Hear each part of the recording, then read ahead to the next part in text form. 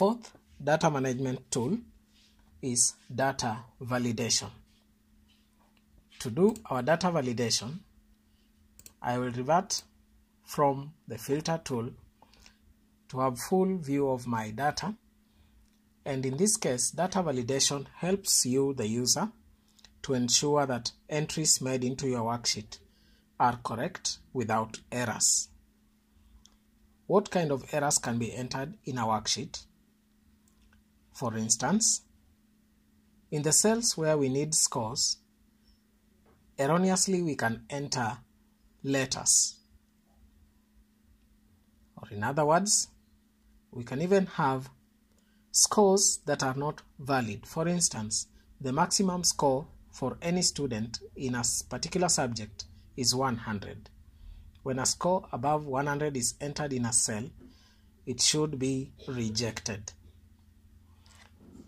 To help our spreadsheet do that, we will highlight the cells to contain our scores. We will come to the Data tab and click on Data Validation. A dialog box for data validation appears where we have three tabs: Settings, Input Message, and Error Alert. In the Settings tab, we set the criteria or the condition. Here, we would like to set our values to only accept from 0 to 100.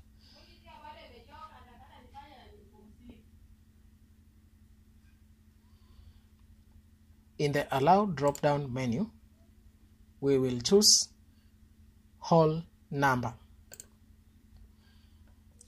In the Data menu, we will choose Between.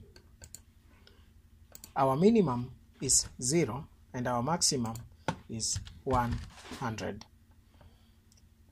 We move on to the next tab, that is the Input Message. This will be displayed whenever the validated cell is clicked.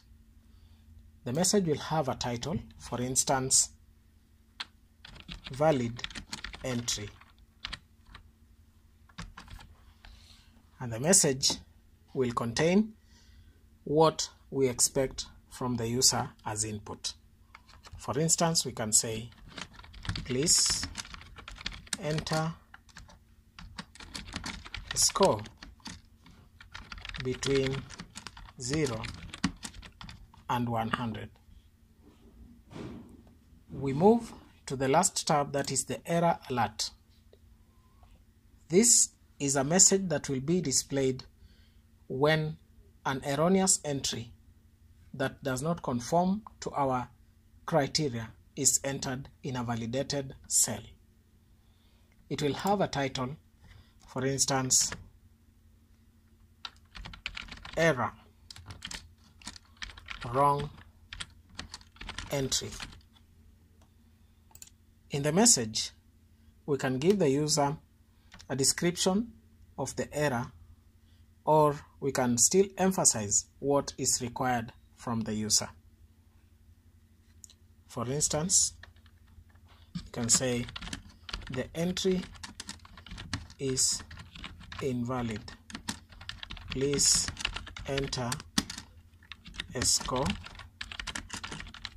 between 0 and 100.